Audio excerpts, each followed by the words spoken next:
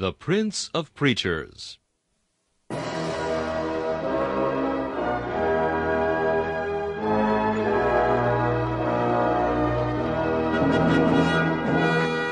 Charles Haddon Spurgeon has been called England's greatest contribution to the spread of the gospel in the 19th century. One of his contemporaries said that the chief secret of Spurgeon's attractiveness was the fact that, in every sermon, no matter what the text or the occasion, he explained the way of salvation in simple terms. Spurgeon's messages remain one of the great treasure houses of Christian literature, still bringing the light of the gospel and the comfort of the Scriptures to hungry souls long after the preacher has passed into glory. This is Charles Kelsch inviting you to listen to a message from the Prince of Preachers.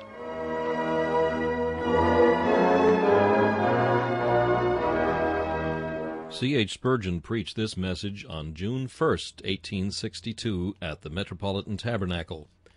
It is entitled, Compassion for the Multitude. The text is found in Matthew chapter 14, verses 17 and 18. And they say unto him, We have here but 5 loaves and 2 fishes. He said, Bring them hither to me. As was Christ, my brethren, when in this world, so are we also. Such, indeed, is our calling of God. As Jesus was the true light, which lighteth every man that cometh into the world, so he saith to his disciples, Ye are the light of the world. How memorable are those words of our Lord! As thou, Father, hast sent me into the world, even so have I also sent them into the world. And how weighty are those expressions of the apostle! We pray you in Christ's stead. We then, as workers together with him. There is something more than an interesting parallel that I want you to observe. A rich allegory appears to be couched in the simple record of the evangelists. The history of Christ is in type a history of his church. A skillful reader would soon think this matter out. You'll remember how Christ's church was wrapped in swaddling bands at the first, how she was laid in the manger of obscurity, how her life was conspired against by heathen kings. You'll remember her baptism of the Holy Ghost, her trials and her temptations in the wilderness. The life of Christ afterwards will soon be thought out by you as shadowing forth a picture of the career of the church. There is scarcely any point in the entire history of Jesus, from the manger at Bethlehem to the Garden of Gethsemane, which is not, besides its personal narrative, a typical and pictorial history of his church. Thus the Lord has been pleased to bequeath to his church a great example written in his own holy life. As he raised the dead, so is she to do it through his Spirit that dwelleth in her.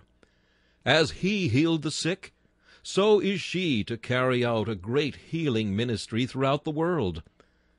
Or, to come to our text, as Christ fed the hungry, so the church, wherever she meeteth with those who hunger and thirst after righteousness, is to bless them in the name of him who has said, They shall be filled.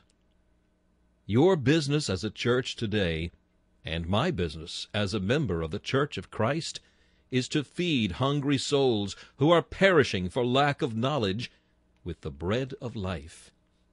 The case before us, we think, will furnish a noble picture of our duty, of our mission, and of what we expect the Master to do for us, that we may work mightily for him. Let us endeavor first to glance at the whole scene, collecting into harmony the accounts given by the 4 evangelists, and afterwards we shall proceed to consider 2 practical lessons to be deduced from it.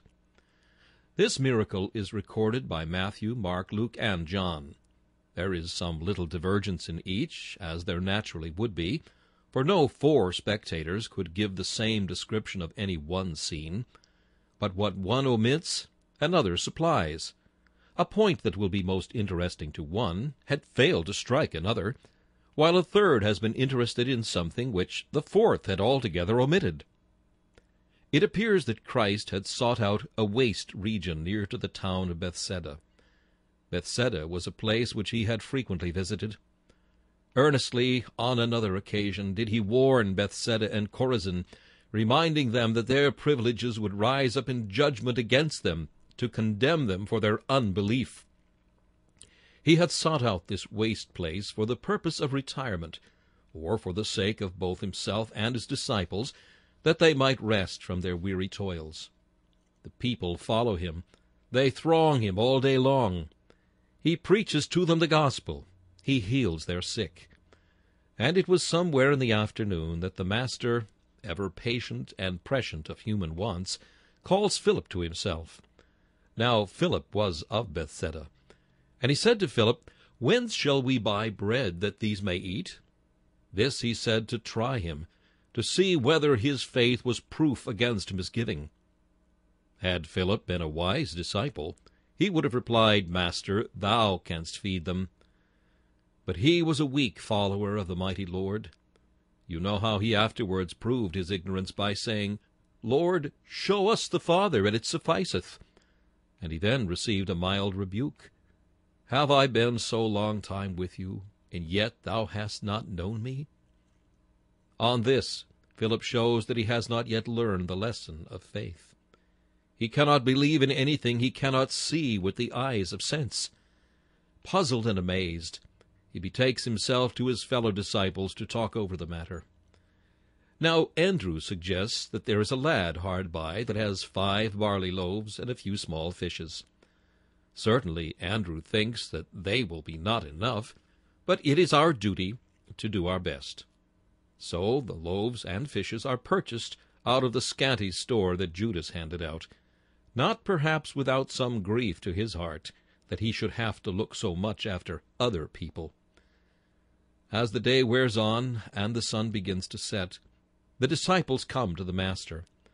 Though the proposal had been suggested by him, they seem to think that he has forgotten it. So they come to him and say, Master, send the multitude away. They had thought over the problem of how to feed these people, and had come to this conclusion, that they could not do it. As they could not feed them, the next best thing would be to send them away to provide for themselves. Since they could not supply their necessities, they would endeavor to shut their eyes to their needs. Master, send them away. Let them go and buy for themselves. The Master promptly replies, They need not depart. There is no necessity for it. Give ye them to eat. Indeed, he spake wisely. Why should hungry men depart from the householder, from him who feedeth all things, who openeth his hand, and satisfieth the desire of every living thing? Give ye them to eat, said he, that he might bring out from them a fair acknowledgment of their poverty. Master, they said, we have here but 5 barley loaves and a few small fishes. What are they among so many?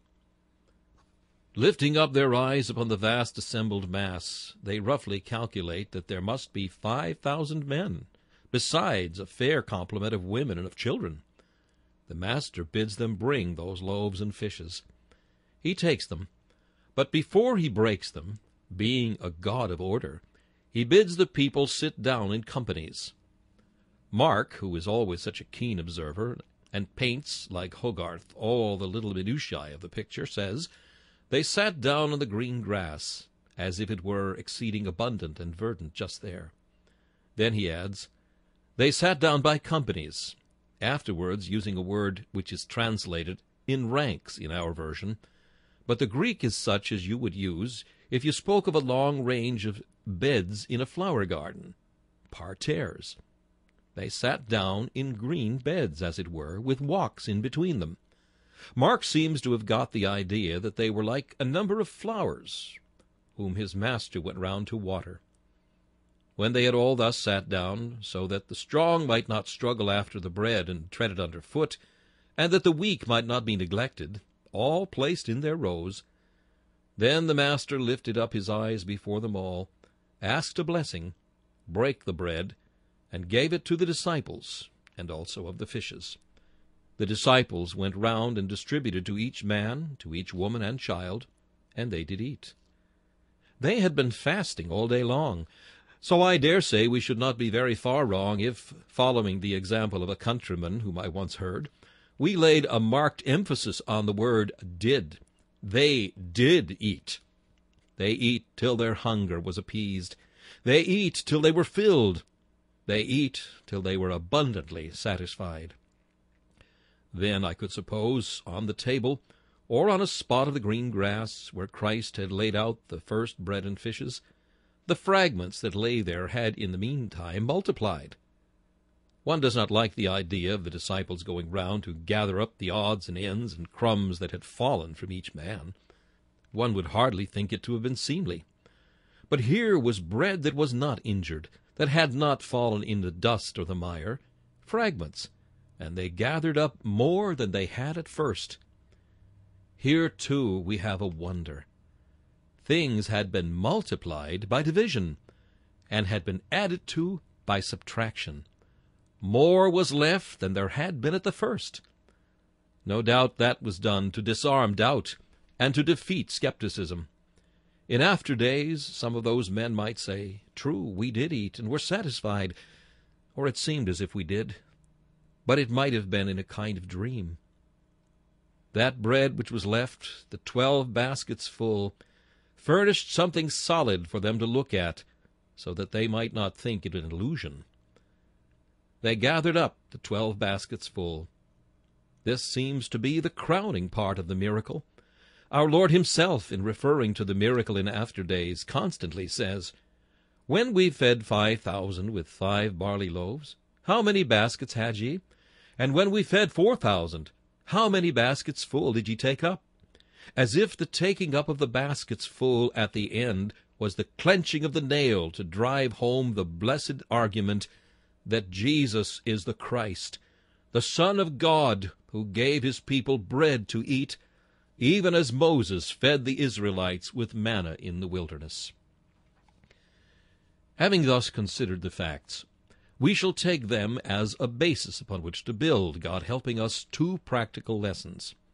The text and the miracle itself teach us, first, our mission and our weakness. Secondly, our line of duty and Christ's strength. We are clearly taught here our mission and our weakness. Our mission: behold before you, disciples of Christ, this very day, thousands of men and women and children who are hungering for the bread of life. They hunger till they faint. They spend their money for that which is not bread, and their labor for that which satisfieth not. They fall down famished in your highways, perishing for lack of knowledge. Still worse, when they faint, there be some who pretend to feed them. Superstition goeth about, and offers them stones instead of bread, and serpents instead of fish. The papist and the ceremonialist offer to sell these hungry souls something to gratify them. They try to feed, but it will not satisfy. They do but eat the wind and swallow the whirlwind. The infidel tries to persuade them that they are not hungry. They are only a little nervous. Thus he mocks their appetite. Soon will the body be satisfied with bubbles, or the mouth be filled with shadows, as the soul be satisfied with delusions and inventions of man. They faint, they famish, they are ready to die. Those who pretend to supply them do but mock and tantalize their needs. Nor can they feed themselves. Their wallets are empty. When Adam fell, he beggared all his posterity. Neither man nor woman nor child among them is able to satisfy his or her own hunger. The 10,000s of your race in this land, in Europe, in Asia, in Africa, in America, and Australia, not one among them, should they all subscribe together, could find so much as one loaf upon which a single soul might feed. Barrenness, leanness, and sterility have seized upon all the fields of man's tillage. They yield him nothing. He sows, but he reaps not. He ploughs, but obtains no harvest. By the works of the flesh shall no man living be justified, and in the devices of human tradition or human reason no souls can possibly find substantial comfort. See ye, disciples of Christ, see ye the great need which is before your eyes. Open the eyes of your understanding now. Let your bowels be moved. Let your hearts beat with sympathy. Let your souls be alive to pity. Do feel for those millions. I beseech you, if you cannot help them, weep over them. Let there be now before your mind's eye a clear and distinct recognition of the many hundreds and thousands who are crying to you, Feed us, for we famish. Give us bread to eat, or we die. I think I hear you reason in your hearts and whisper one to another, Who are we that we should feed this multitude? Look at their host. Who can count them? As the stars of heaven for multitude, so are the seed of Adam. These hungry, craving mouths are almost as numerous as the sands on the seashore. Whence should we have that we should give them to eat? Even so. Yet remember, this is your mission. Neither do any of you well to take up and adopt a weakness of faith that was illustrated by Philip's questioning. If ever the world is to be fed, it is with Christ through the church. Until the kingdoms of this world become the kingdoms of our Lord and of his Christ, we are the warriors who must carry the victorious arms of the cross to the uttermost parts of the earth. We are the almoners of God's free bounty until the fullness of the Gentiles be gathered in. God commands all men everywhere to repent, and we are to utter his mandate. Oh, my brethren, you know how Jesus worked the work of his Father. You know how he went about doing good. But do you know how he said, Greater works than these shall ye do, because I go unto my Father? Let the word sink down into your ears. Let the vision rise perpetually before your eyes. See your work, great as it is, dispirited as you may be by the multitude who crave your help, yet recognize the appeal to your faith. Let the magnitude of the mission drive you the more earnestly to the work, instead of deterring you from it. Do I hear you murmur, The multitudes are great, and scant the supply. We have but 5 loaves, and they are made of barley. We have but 2 fishes, and they are little ones. The bread hardly suffices for ourselves.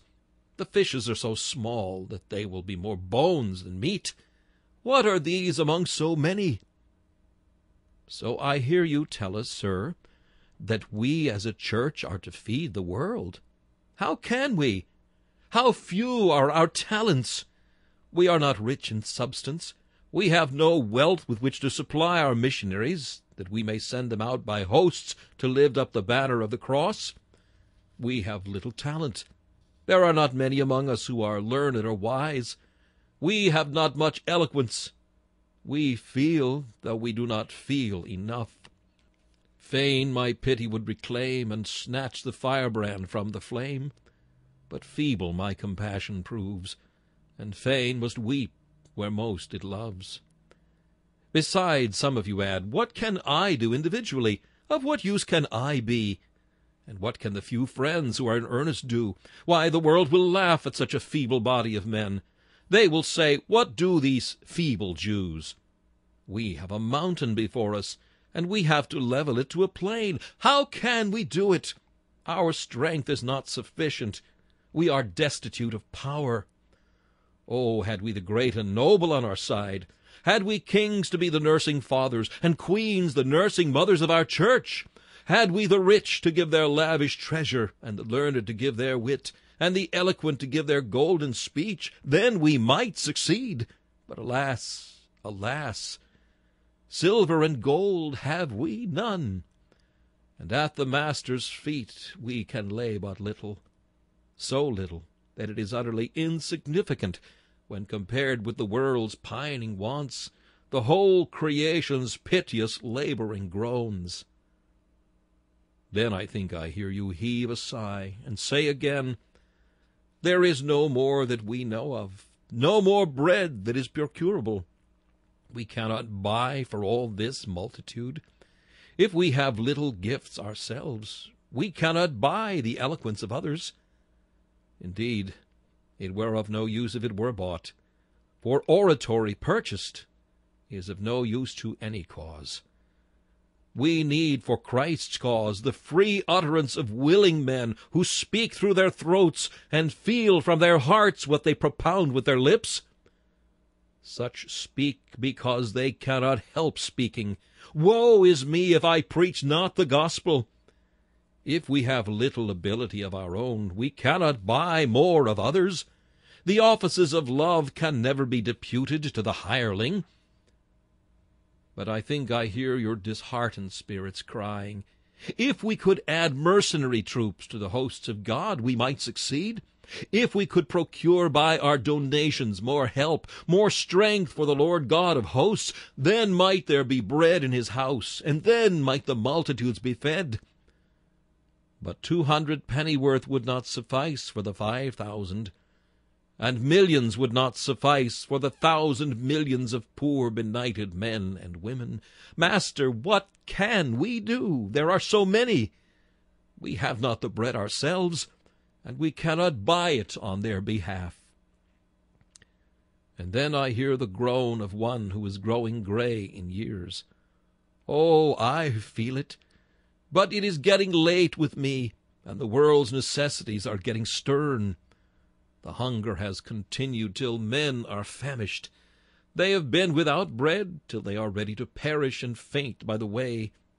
And the night cometh on, a long and dreary night. Who shall work then? We are ready to go down into our graves. Our shadows are lengthened, and our frame is shrunken. We are weak, and hang our heads like bulrushes, as men who seek the grave that has long been seeking them. Let me tell you, brethren and fathers, we who are in our opening youth, we feel that too.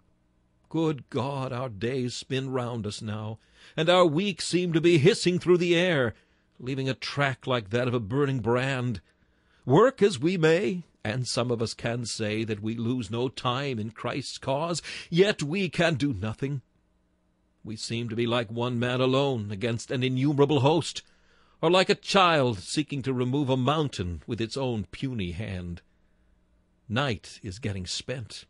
We are growing sere. Our years are flying by. Our deaths are coming on.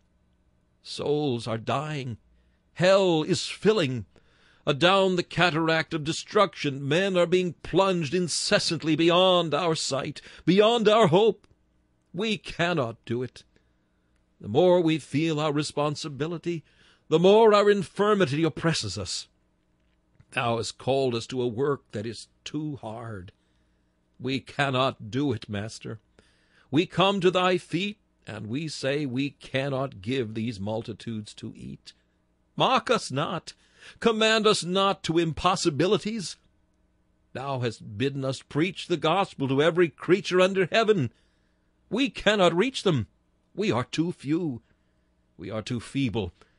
We are too weak. We are too devoid of talent. Master, we cannot do it. At thy feet we are ready to fall in sheer despair. But hark! I hear the cries of the multitude as they come up in our ears. They say to us, we are perishing. Will you let us perish? We are famishing. Will you let us famish? Our fathers have gone down to hell, and our fathers' fathers have perished for lack of the bread that came down from heaven. And will you let us die? Across from Africa the multitudes look over the sea to us, and they beckon with their fingers, will you let us perish? Shall we forever be hunting ground for those who delight in chains and bloodshed? From Asia they lift up the cry, will you always leave us? Shall we always be the bond slaves of Juggernaut, Brahma, and Vishnu? From Australia they cry to us, such as have not already perished. The aborigines cry, shall we never see the light? Shall we never hear the gospel? And worse than the aborigines, the wail of not a few who remember in night dreams the services of our sanctuaries, but have forgotten in their day labors the observance of our Sabbaths. Their cry is piercing indeed. Oh, how terrible is the wail, the combined wail that cometh up from all the nations under heaven. One man in Paul's dream who said, come over and help us, was enough to constrain him. And here are millions, not in a dream, but in open vision, who all at once say, "Come and help us." Did we say just now we could not? Surely we must recall our words and say, we must. Good Master, we must. If we cannot, we must. We feel our weakness, but there is an impulse within us that says we must do it, and we cannot stop, we dare not. We were accursed if we did. The blasts of hell and the wrath of heaven would fall upon us if we renounced the task. The world's only hope, shall we put that out? The lone star that gilds the darkness, shall we quench that? The Savior of men, and shall we fold our arms and let them die? No. By the love we bear thy name, by the bonds that unite us to thee, by everything that is holy before God and humane in the sight of our fellow mortals, by everything that is tender and gentle in the throbbing of our hearts and the yearning of our bowels, we say we must, though we feel we cannot. Yet there is a strong tendency in our hearts to shift personal responsibility. Let us send them away into the villages to buy meat. We look toward some Bethsaida in the distance and say, let them go there and get good. This is a strong temptation with many churches. Perhaps you say, we have not got all this work to do. There are other churches. Let them do their part. In all the suburbs of London there are chapels. There's the parish church. Cannot they hear the gospel there? There is the city missionary going about after them. What need that we should visit them? No doubt there are some good men preaching in the street. What necessity that I should do it? Let them go into the villages and get meat. But not so. The Master saith to you, give ye them to eat. Ye! Let this church feel that it should look upon the world as if it were the only church, and do its utmost as if it had no helper under heaven, but had all the work to do of itself. And let the entire body of the church of our Lord Jesus Christ, instead of looking to societies for evangelization, or to commerce, or to governments, remember that she is the sole Savior of the world. Christ never was incarnate in kings and in princes. His incarnation today is in the sacramental host of his elect. If you ask me where was God on earth, I point to the man Christ Jesus. If you ask me where is Christ on earth, I point you to his faithful church, called by his Spirit. As Christ was the world's hope, so is the church the world's hope, and she must take up the charge as if there were not another. Instead of sending some to this town and some to that, she must hear her Master say, give ye them to eat. I do fear, dear friends, that we are, many of us, getting into a very easy state about perishing men, because we keep out of their way. To stop your ears to the cries of the hungry, or shut your eyes to the wants of the widow and the fatherless, is not the way to relieve famine. Nor is it the way of doing good in the world to avoid the haunts of the poor, and to leave the dens of desolation and sin. It is ours to touch the leper with our healing finger, not to shrink from his presence. It is ours to go and find out the stripped and wounded and helpless of the sons of men, and then to pour in the oil and the wine. Leave the priest and the Levite, if they will, to pass by on the other side. Your Master asks of you, Christian, practical, personal service, and your Christianity is worth nothing unless it makes you heed his word, give ye them to eat, unless it makes you as individual members and as a united body to do God's work for the world's sake and for Jesus Christ's sake. I will tell you, the people of my charge, that the world's salvation is given instrumentally into your hands. As far as your power lies, you are to consider yourselves as the world's hope, and you are to act as such. And what shall I say of you if, instead of accepting this charge from Christ, you shall sit still and do nothing? If, after having built this sealed house in which you meet, you should disregard others who hear not the word of Christ, if, being fed with heaven's food yourselves, ye shall be satisfied to let others perish, I tell you that as a church, Ichabod shall be written upon your brow. The garments of this church shall be rent, and her veil shall be torn away from her. She shall be set as a hissing. She shall be made a pillar of salt like Lot's wife throughout all generations, if she dare to look back now that the Master hath called her to a great and solemn work. He that putteth his hand to the plough and looketh back is not worthy of the kingdom. I have faith in you, my dear friends, but I have more faith in my God. I have faith in you that you will not turn back, but accept the awful charge which devolves upon you of giving light to the world. But if ye reject it, I will be a swift witness against you at the last great day, that ye knew your Master's will, and that ye did it not, that ye were called to the Master's service, and ye slunk back again to indolence and sloth. Having thus dwelt upon our mission and enlarged upon our weakness, it is time to turn the topic and come to our line of duty and the Master's strength. Our line of duty begins, first of all, in immediate obedience to Christ's first command, "Bring ye them to me." 5 loaves, Master, it is all we have. 2 fishes, bring ye them to me. In Mark the words are used, "Go and see." They were to look in their wallets and be quite sure that they had not any more. They were to rummage among all their treasures and bring every crust, every piece of flesh or bread to Christ. "Bring them to me." "Master, they are barley loaves, only 5. Bring them to me." "There are 2 fishes. They are only 2. They are not worth thinking of. Let us keep them for ourselves." "No, bring them to me." "But they are such little fishes." "Bring them to me," saith he. "Bring them to me." The church's first duty is, when she looks to her resources and feels them to be utterly insufficient for her work, still to bring all that she has to Christ. But how shall she bring them? Why, in many ways. She must bring them to Christ in consecration. There is a brother yonder who says, "Well, I have but little money to spare." "Never mind," says Christ. "Let what you have be brought to me." "Ah," says another, "I have very short time that I can spare in laboring to do good." "Bring it to me." "Ah," says another, "but I have small ability. My stock of knowledge is very slender.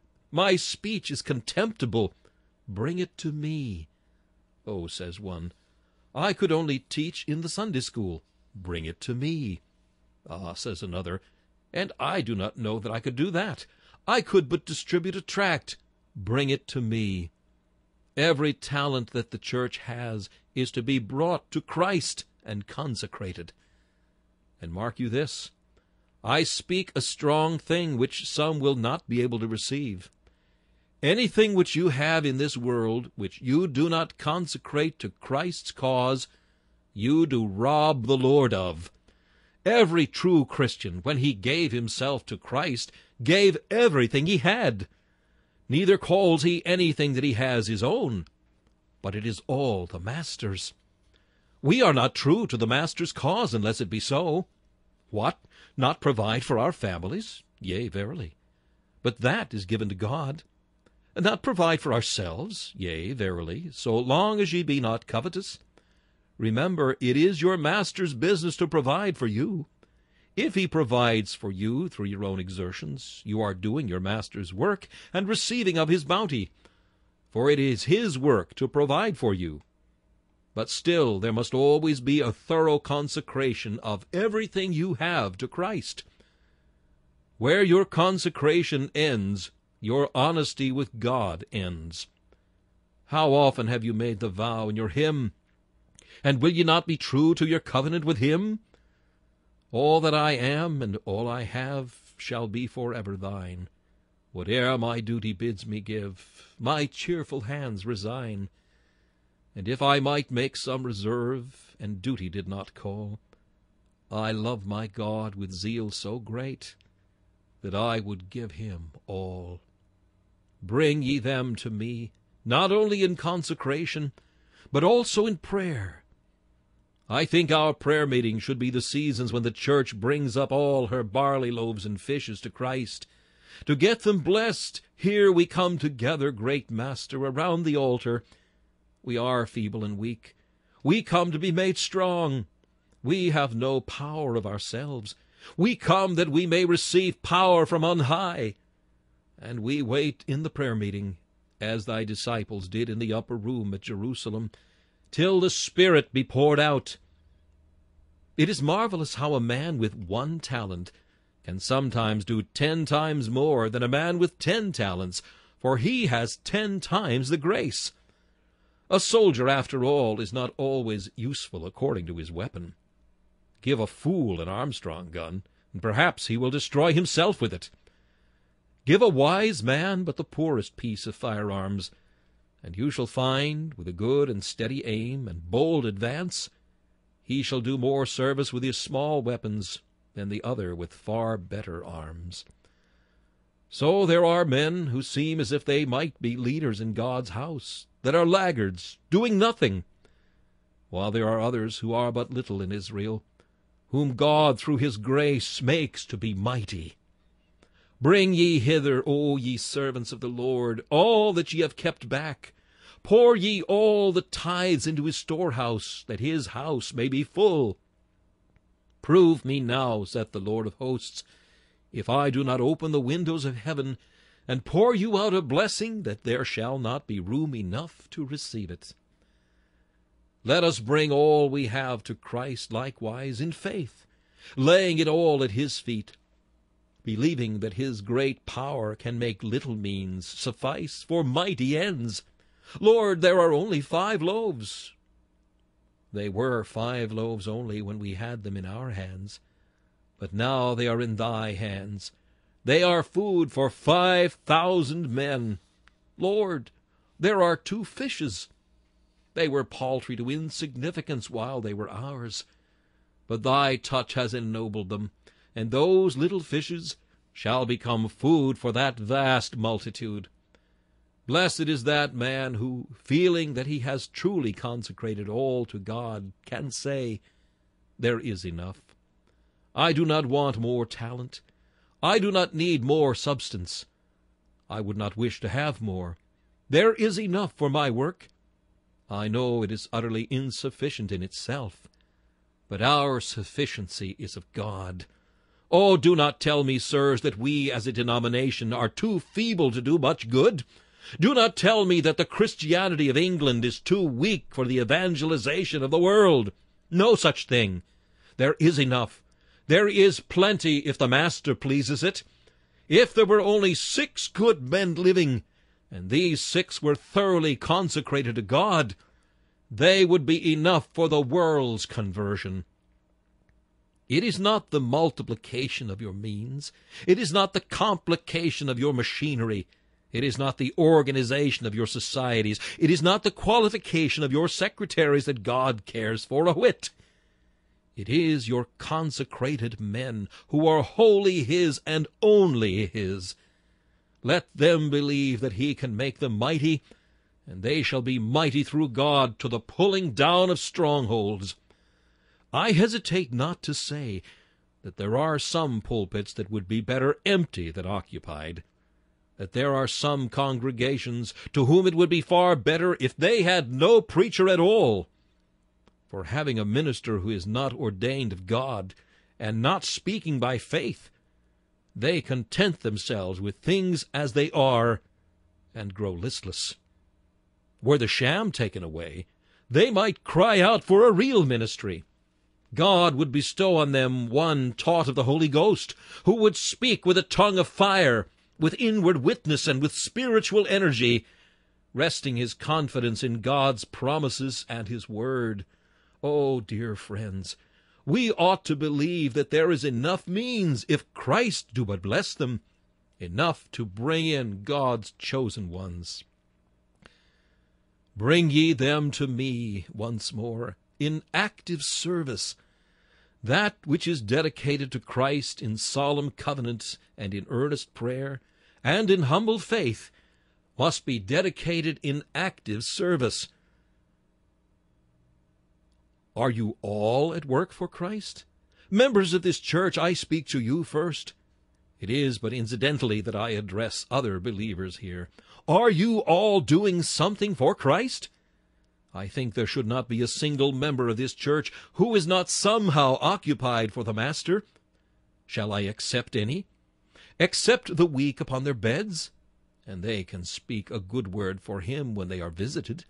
Accept the dying upon their couches, and they can bear a blessed testimony to his faithfulness when they are going through the river. Accept the dumb, and they can act religion when they cannot speak it. Accept the blind, and they can sing his praises. Accept the utterly incapacitated, and these can magnify the Lord by their patience. Still, we ought, every one of us, if we be Christ's, to be serving him.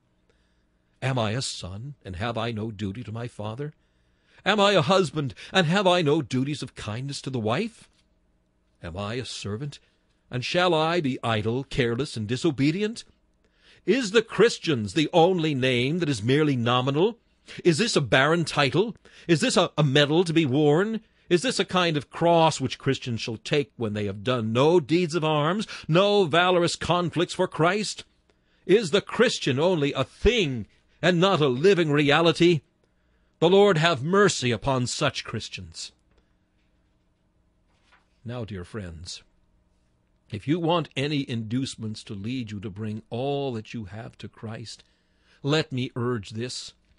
In bringing it to him, you put your talent into his hand, whose hand was pierced for you.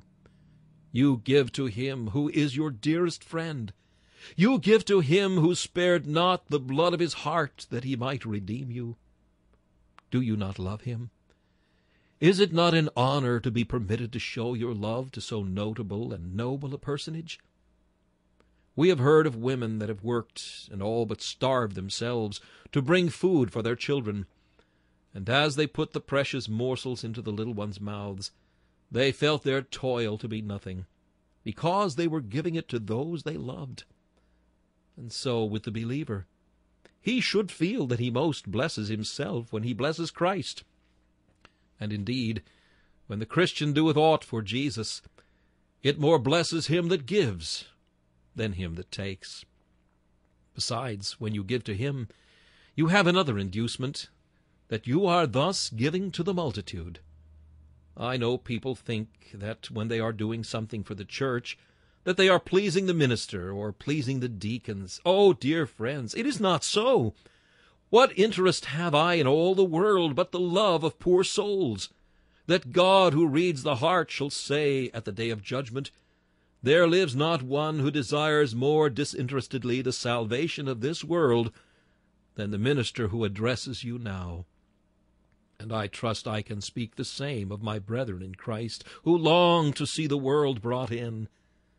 Look at that hungry world, and when ye give them bread, let those eyes that stare upon you, let those who eat so abundantly thank you, and let that be a sufficient recompense for what you have done.